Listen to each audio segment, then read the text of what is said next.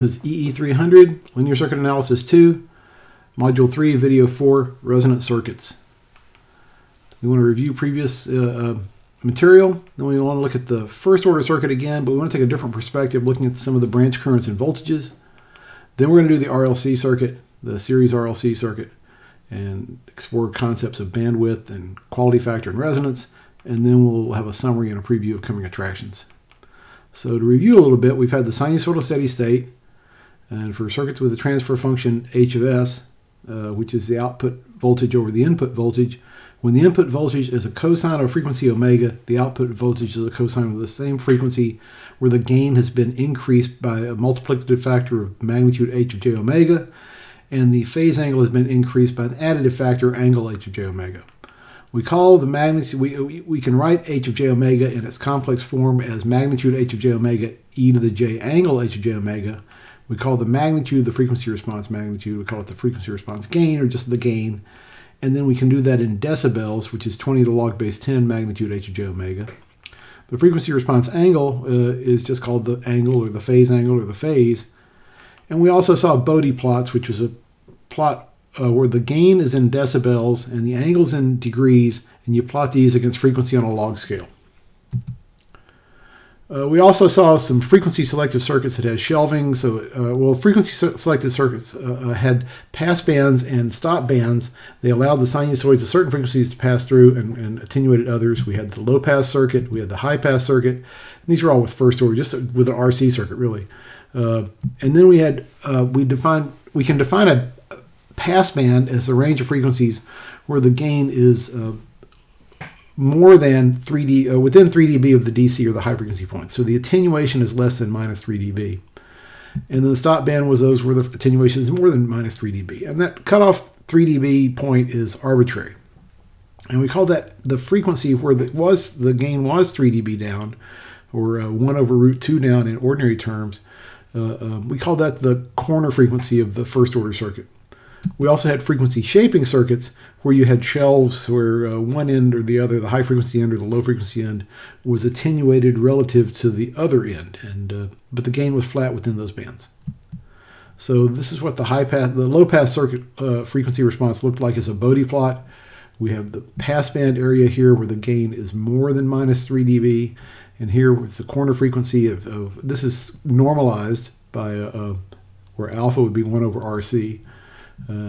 And then it rolls off at 20 dB per decade. The gain gets smaller and smaller, and that's because the ordinary frequency response is proportional to 1 over alpha there, 1 over omega there. The phase angle, the low pass circuit, starts with a low frequency angle of 0 degrees, where the output's in phase with the input, and ends up with a high frequency angle of minus 90 degrees, where the output lags the input by 90 degrees. But it's also getting small here, you can see. The high pass circuit ramped up. We saw the ordinary response. It starts at 0, so that would be way off at minus infinity here. But in the stop band, the gain is increasing with increasing frequency at a rate of 20 dB per decade. At the corner frequency of omega equals alpha, it's got a gain of minus 3 dB, so it's down by a factor of 1 over root 2. And then it goes to a gain of 1 in high frequencies. We see again at high frequencies now in the pass band, the output is in phase. And at low frequency, the output actually leads the input, but the output is small. So let's go back and look at this RC circuit again, but from the perspective of what's going on with the currents and the voltages in the individual branches. So there's our RC circuit. We've seen it, I don't know how many times in this class already, but we're going to look particularly at both the voltage across the resistor and the voltage across the capacitor. And let's start this time with a current source instead of a voltage source over on the input side. So we're driving this thing with a current source of frequency omega, various frequencies, and the impedance of the input impedance is R plus 1 over SC. It's just the impedance of the resistor in series with the capacitor. So the resistor voltage will then be the impedance of the resistor, the magnitude of the impedance of the resistor, times I, the amplitude of the input current, times cosine omega t. And then the angle is going to be increased by the angle of the resistor impedance. Of course, the resistor impedance is just Z sub R equals R. So the output is just in phase with the signal at all points. And it's just going to be R times I whatever the input current is. So the current has an amplitude I, the output has an amplitude R times, the output voltage across the resistor has an amplitude R times I, and it's just going to have the same frequency because it's a cosine in, cosine out. It's just you're driving the current, forcing the current to be that cosine current waveform there. The capacitor, you do the same thinking in terms of magnitude and phase there, but the capacitor has an impedance which is 1 over SC, and so at frequency omega, sinusoidal input omega, that's going to be 1 over j omega c. So 1 over j is minus j, so that's an angle of minus 90 degrees. So the amplitude there for low frequencies will be big because 1 over omega c will be big. Omega is small, 1 over omega c be big, and it's going to have a phase shift of 90 degrees relative to the input, and it's going to be lagging by 90 degrees. You add those up, you ought to get the voltage over here at the input terminal, so that's VR plus VC, and so you're adding Ri cos R times I times cos omega t times 1 over omega c times I cos omega t minus 90 degrees, and you do some trig of cos this plus cos that, and you can say that, you can write that as a magnitude term, R squared plus 1 over omega c squared, square root of all that, times I, the input current amplitude, cosine omega t, and then the phase angle of the sum will be minus inverse tangent of omega RC.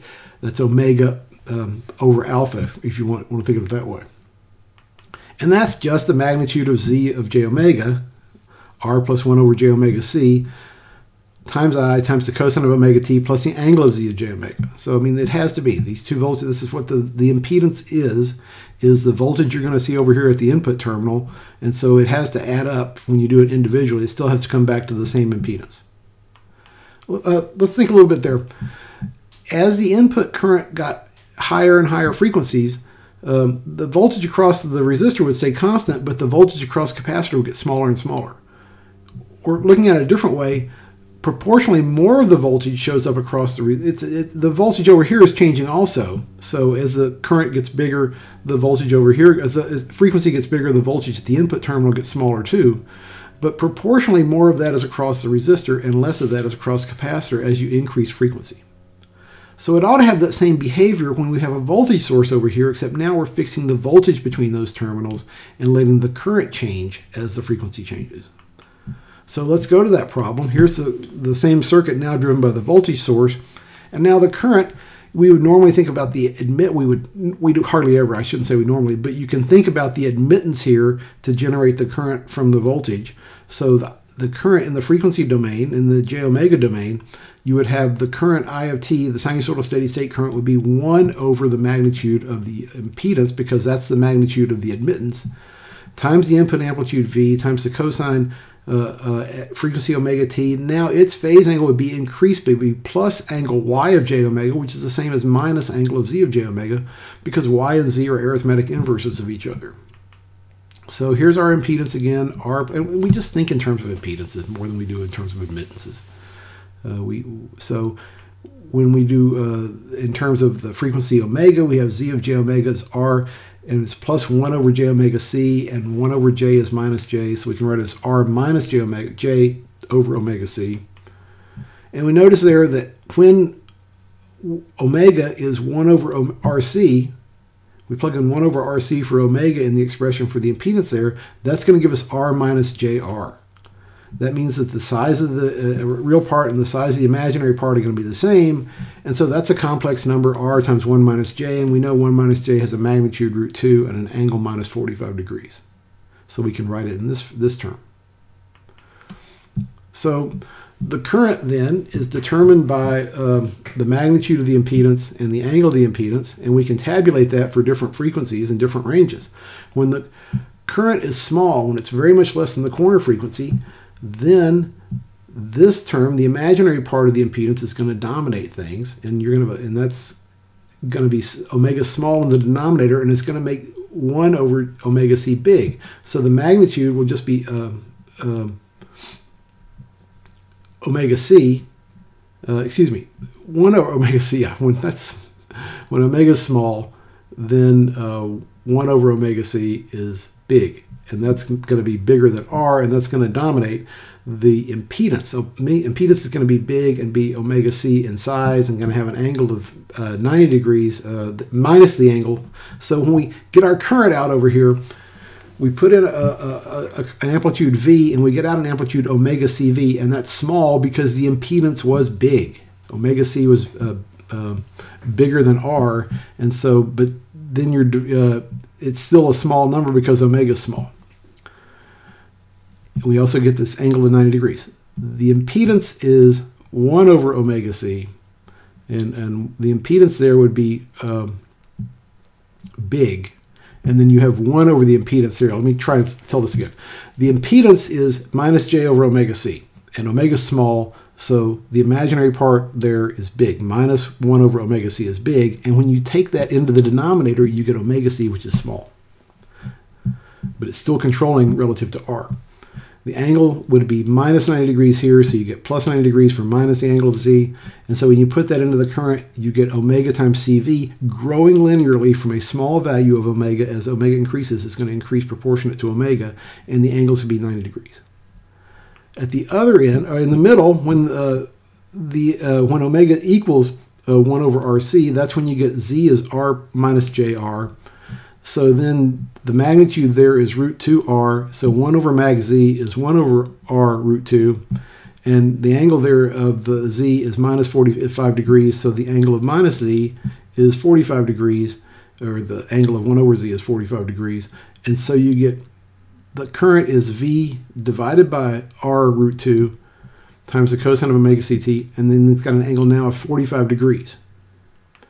So the current is leading the voltage by 45 degrees now. And then as you go to really high frequencies, now omega C is big, 1 over omega C is small, the resistance dominates the impedance, and so 1 over Z is should be 1 over R, found a bug, and the angle of that's going to be 0. So the current is just going to be V divided by R times the cosine of omega t. It's going to be in phase, and it's going to just have a constant amplitude there. If the amplitude of V is constant, then the current coming out is going to be constant. So when we look at the voltages that go along with this, the resistor voltage is going to be R times I. So it's going to look exactly like the current. But the capacitor voltage is going to be basically the integral of the current, right? So, or we can just say we're going to multiply the, again, by the impedance of the capacitor. And again, we use magnitude and angle. So whatever our current was, we multiply by magnitude Z of C at that frequency. And then we add in the angle of Z of C at that frequency. So that means whatever the current was, we divide its amplitude by 1 over omega C, and we subtract 90 degrees from its angle, because the angle of the capacitor impedance is minus 90 degrees always. So now we can look when the frequency is small. The impedance, again, is dominated by the capacitor, and the voltage is going to be omega RC, because we have the omega C from the impedance there. Then we multiply the current by R to get the resistor voltage. So the resistor voltage is omega RCV. That's proportional to omega, growing with omega, and it's got an angle of 90 degrees relative to the voltage input. The capacitor voltage, since all the voltage is showing up across the capacitor because the capacitance is big there, is just going to be going to multiply, divide this current with the omega C in the numerator by omega C in the denominator to get back to the constant amplitude V. When we look at the corner frequency, where the impedance of the series RC is R minus JR, then we again have V over root 2. So the amplitude is root 2 smaller than the input. And then the angle is now 45 degrees. Again, this is just the current multiplied by R, if you look at the current on the previous slide. On the capacitor, we take the current on the previous slide and divide it by omega C, and again we get back to the same term, V over root 2. And then, so the amplitude of the capacitor voltage and the amplitude of the resistor voltage are the same, and they're 90 degrees out of phase with each other. The resistor is leading the input by 45 degrees, and the capacitor is trailing the input by 45 degrees. Finally, at very high frequencies, the impedance looks like R, and so all the resistance shows up across the resistor. All the voltage shows up across the resistor, and the voltage across capacitor gets smaller and smaller with increasing frequency, and it has a phase angle of minus 90 degrees. So when we go back and look at these low-pass filter plots, this is the voltage across the capacitor in this circuit. We can see back here is the regime where the capacitor is big and all the voltage showing up across the capacitor. In high frequencies, the voltage rolls off on the capacitor because it's getting smaller. The size of 1 over j omega c is getting smaller and smaller. While that's happening over here, when the voltage is across the capacitor, most of it, as the frequency increases, the current increases, and more voltage shows up across the resistor. And the corner frequency, the amplitude of the two voltages are the same. One's got a lag of minus 45 degrees, the other's got a lead of 45 degrees. And you can, in fact, look at this and see these two curves are always 90 degrees apart. So the voltage and current, the voltage across the resistor and the voltage across the capacitor are just always 90 degrees apart because of the J in the denominator of the capacitor.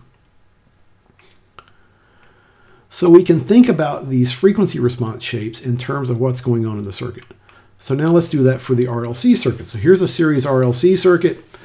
We know that the impedance of the, well, first let's just do it from a sort of transfer function point of view.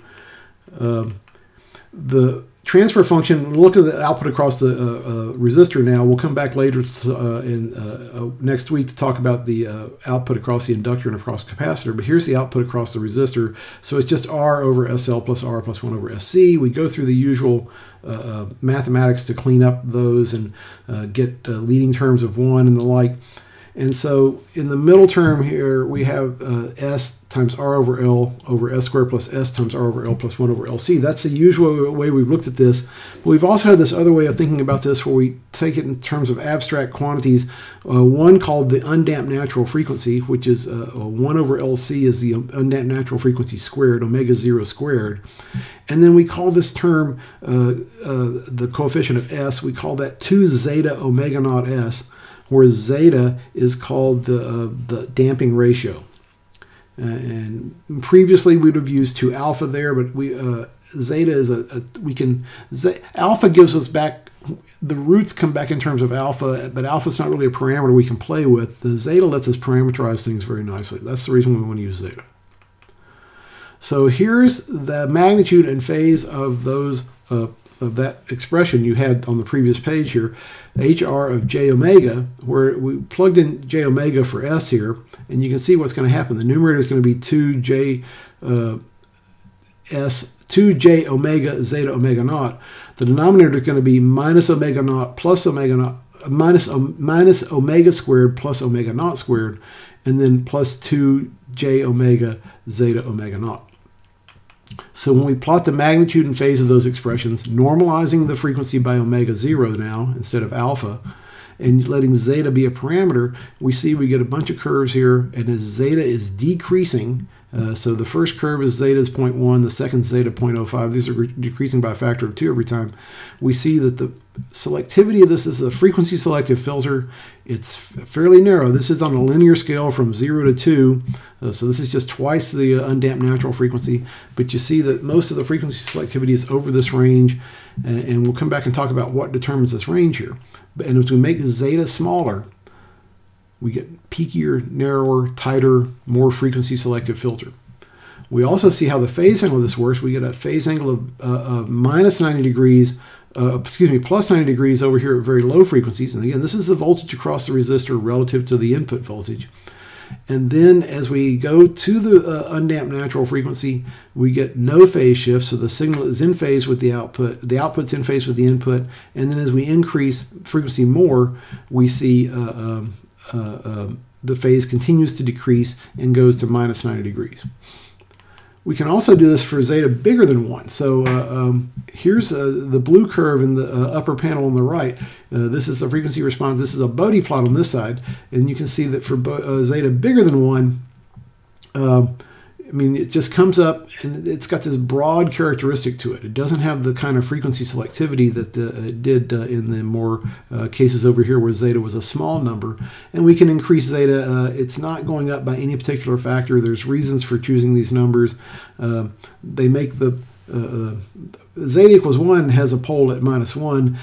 Zeta equals 2.6 has a pole at 5 and at -5 and -0.2, etc. So there's reasons for picking these poles, these values of zeta. They put the poles at nice numbers. You can also see again that the angle decreases from +90 degrees to -90 degrees, going through 0 degrees when the frequency, this should say omega over omega 0, when the frequency is equal to the undamped natural frequency here. And you can see that the way it does it sort of changes shape. So as zeta gets bigger and bigger, this starts to look more like a low passy kind of angle curve, going from 90 down to 0, going through 45 degrees, and then continuing with a high passy kind of curve. And this is sort of a low passy kind of angle curve, going from 0 down to -90 degrees. So we'll talk more about that also in a future session. So let's go back to our circuit and talk about the impedance of the circuit now, which is SL plus R plus 1 over SC. And when we put a cosine in over here on the input side, then the impedance as a function of omega is Z of j omega, and the real part is R, and the imaginary part is omega L minus 1 over omega C. So you can see how you're going to get some of the same kind of properties here. When omega is small, the capacitor is going to dominate the impedance of the circuit, and most of the voltages will show up across the capacitor, and some across the resistor, and then even less across the inductor. When omega is big, then more of the voltage will show up across the inductor, and less across the capacitor and less across the resistor. And somewhere in between, omega and the capacitor and the inductor are going to cause this term to cancel out. The frequency is going to be such that the capacitor and the inductor cancel each other out, and we just left with the impedance R. So the current again is divide by the magnitude of Z of j omega, and decrease the phase angle by the angle of Z of j omega, because normally we'd be going from the voltage to the current through an admittance, and the impedance is 1 over the admittance.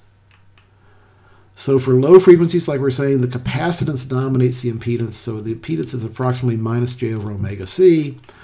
So the output, the current in response to a voltage over here is going to be proportional to omega C. It's going to be small when omega is small, and it's going to have an angle of plus 90 degrees because the capacitance had an angle of minus 90 degrees. So the current's going to grow linearly, and the phase is going to the current phase is going to lead the voltage phase by 90 degrees. On the other end of the story, when we have high frequencies, now the impedance of the inductor is the biggest of these three terms. So now we're going to get that the amplitudes are going to the amplitude of the current is going to decrease with increasing omega, and the phase angle is going to be minus 90 degrees. It's going to lag, the current is going to lag the voltage, because the voltage across the inductor leads the current, so, and it's dominating. So the current amplitude is going to decrease like 1 over omega, and the phase of the current through all three elements is going to lag by 90 degrees. And when we reach the, it turns out that the frequency that makes the imaginary part of the impedance vanish is when its omega is root 1 over LC. That's the undamped natural frequency we had in our parameterization earlier. So when the imaginary part of the impedance vanishes, then there's no phase angle, and the impedance is just the resistance R, so the current is V over R times the cosine omega naught t. The input current would be, input voltage would be at frequency omega naught 2 there. I mean, that's what we're doing there. We're picking that voltage, that current, that frequency for the input voltage, so that we get no net imaginary part on the impedance. That's when the current's going to be biggest. All the other currents have been smaller than that. And that's when the current is in phase with the voltage. So there's also going to be a place where the real and imaginary parts of the impedance are the same in size. And that's just a matter of shoving some symbols around and solving for omega and find out where that makes that happen. So when does omega L minus 1 over omega C equal either plus or minus R? Well, we go through and multiply through by omega C, and then we take omega RC to the other side, and that's a quadratic in omega, and the roots of that quadratic are plus or minus coming from our minus plus in our equation here, R over 2L, and then plus or minus square root of R over 2L squared plus 1 over LC. But this term in the quadratic is always bigger than r over 2L, and we're interested in positive values of omega for this to make sense. So the two corner frequencies are the one that's to the left of omega 0 is the term under the radical minus r over 2L, and the one to the right is the term under the radical plus r over 2L. And again, this is just shoving symbols around to get an answer. There's not a lot of insight here. It's just this is what these work out to. So now we can look at a table of currents versus different frequency regimes. We have 5 regimes now. When the input frequency is very much less than the first corner frequency, then the capacitor dominates. The impedance is 1 over j omega c, and the current through the capacitor is V times omega c, and the angle there times the cosine with the angle of plus 90 degrees. So the current is leading the voltage there. On the other end of that, when an inductor is dominating, then we get V over omega L times cosine omega t minus 90 degrees. So very high frequencies, again, we saw for low frequencies that the current will grow. For high frequencies, the current will decrease with increasing frequency. In the middle, at the undamped natural frequency, we just get V over R times cos omega naught t. So this is V over R is the scale factor of cos omega naught t. Cos omega naught t is not in the denominator in any of these. The V over R term is the amplitude. And at the two corner frequencies, then the amplitude is down relative to what it is at the undamped natural frequency by √2. And it leads at the lower frequency, corner frequency, by 45 degrees, and it lags by minus 45 degrees. So when we look at the outputs, all these outputs, have to be proportional in some sense, in an impedance sense, whether we're looking at the voltage across the inductor or the resistor or the capacitor, they all have the same current going through them, so we can get them all back from the current, and we have the expression for the current in terms of the impedance, so we use the magnitude of the impedance of the inductor with an added phase of 90 degrees. We use the impedance of the resistor, there's no phase increase there, and we use the impedance of the capacitor with a decrease of the phase by 90 degrees to get that. We're just going to look at the resistor voltage now, but you can see how we could come back and look and how we'll have some interactions of this thing is decreasing with frequency omega, this is growing, or this is growing with frequency omega, and now it's growing again with omega. So maybe the voltage across the inductor looks like grows like omega squared. The current was increasing with a rate omega c in low frequencies, and here the impedance of the capacitor is omega c, so maybe the voltage across the capacitor is constant at low frequencies, constant amplitude. And then this resistor voltage should look like the current curve. So here we are back to the resistor voltage, and now we see again that it goes to a maximum value of 1 at the undamped natural frequency, where the resistance of where the impedance had an impedance R.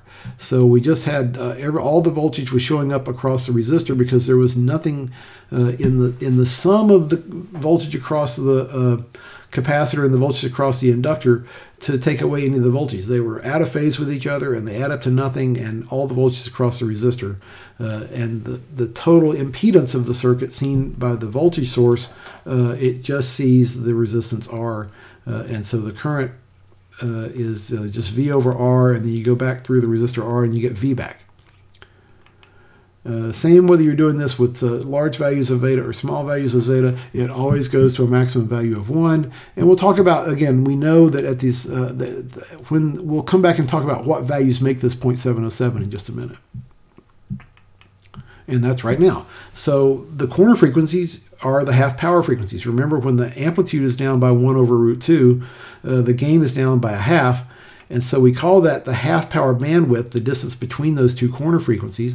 And when you do that, the two radical terms, there's a missing closed paren over here, but when you do that, the two radical terms go away, and you just get that bandwidth is R over 2L, or 2 zeta omega naught. Well, people have been doing this for a long time, and they liked big numbers instead of small numbers, apparently. So there was there's other ways to define this quality factor Q. It's the undamped natural frequency divided by that half power bandwidth, or that's 1 over 2 zeta. So when zeta is small, the quality factor is going to be big, and that's going to be a narrow band circuit. We call that a tuned circuit because it's tuned around a particular value. It's called a resonant circuit because the circuit you can say that it resonates with that frequency, that it responds well to that frequency and not to others. It shakes at the frequency you're driving at, so to speak. And that's the case when things are very underdamped. There's ways to talk about this in terms of how much energy builds up in the stored energy in the inductor and the capacitor relative to how much energy you're dissipating in the resistor, and that's the nature of the quality. Another nature of the way to describe the quality factor. When the quality factor is very much less than 1, or when zeta is very much greater than 1, then you have these wideband and overdamped characteristics again. So here's just one of these underdamped curves, and we can see now that this is the one where the zeta was 0.1. So the corner frequency actually turns out to be very well approximated by undamped natural frequency minus 0.1, minus zeta omega naught, and here's the plus zeta omega naught. So here's 2 zeta omega naught is the bandwidth of that filter. You can also see that the phase angle goes from plus 45 degrees to minus 45 degrees as you go from the lower frequency corner frequency to the higher frequency corner frequency. So in summary, we explored the behavior of first and second order circuits by examining how the impedance determined the current and then how the element impedance determined the voltage back out.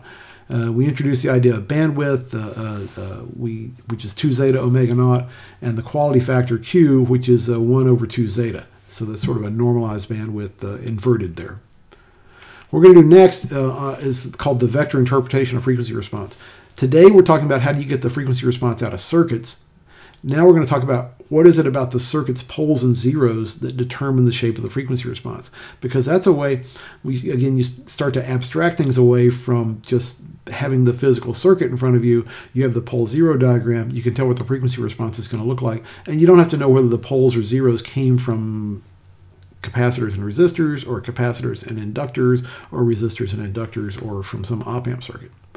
And after that, we'll do what's called Bode's method, which is a way of looking at the pole zero diagram and drawing the frequency response as a Bode plot without having to use computers or anything. It's because you know what's going on and you know what each pole and each zero means.